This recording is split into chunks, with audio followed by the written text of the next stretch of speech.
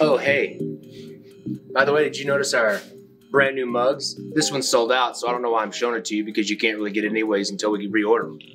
Anyways, we're just here at the office, the new Cleveland, Tennessee office, making some stuff.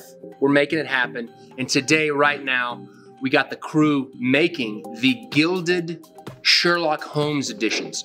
And I'm gonna take you on a little tour ski on the shop and show you what everybody's doing. Come on. Over here, we got the ever exciting Samuel making the seals. Sam, take it away, bro. What's up? I'm Sam. You know what I do? What do you do? What do? I do production stuff. So pretty much for the seals, I just have to press this button. Send. Watch this. Get some of this action.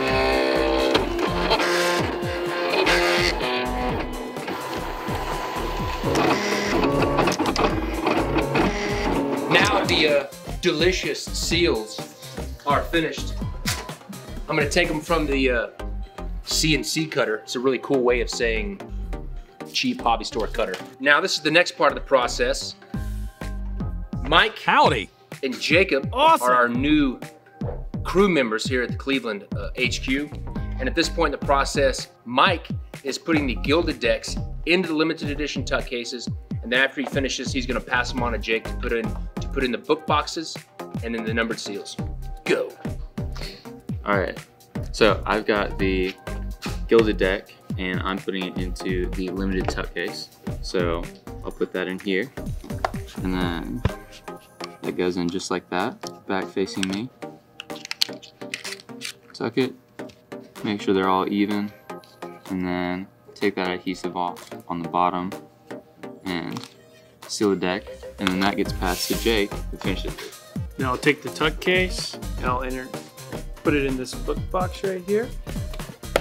Then I'll take one of the numbered seals and place it on the back.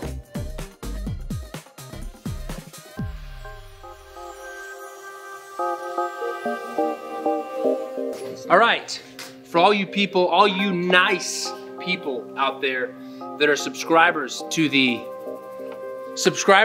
gilded, no, I'm getting sick.